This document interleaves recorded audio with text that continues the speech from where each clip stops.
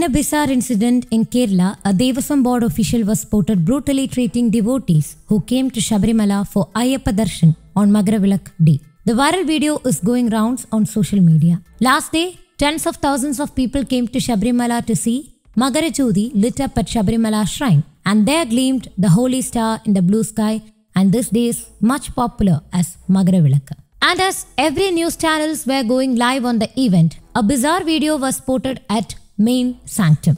A Devaswom employee without any kind gesture forcibly moves devotees who came to get a glance of iron on the day of Magaravilak after standing hours-long queue.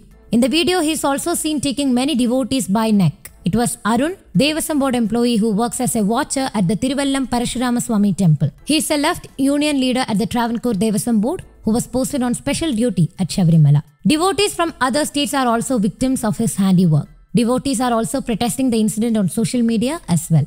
Strong action should be taken against this employee. Meantime, the auspicious Magaravilak held on Sabarimala. When the Tiruvabharanam procession from Pantalam reached Saramkuthi at 5:30 p.m.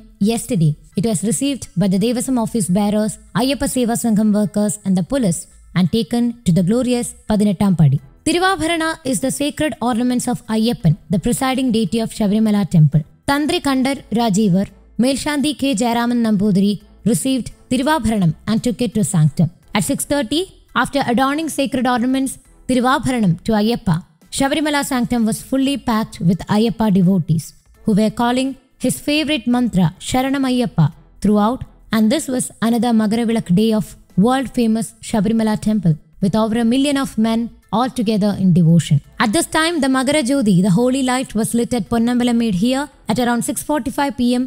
as part of the auspicious Magaravilak ritual, which marked the culmination of the over 2 months long annual pilgrimage season. News Desk, Kaumudy Global.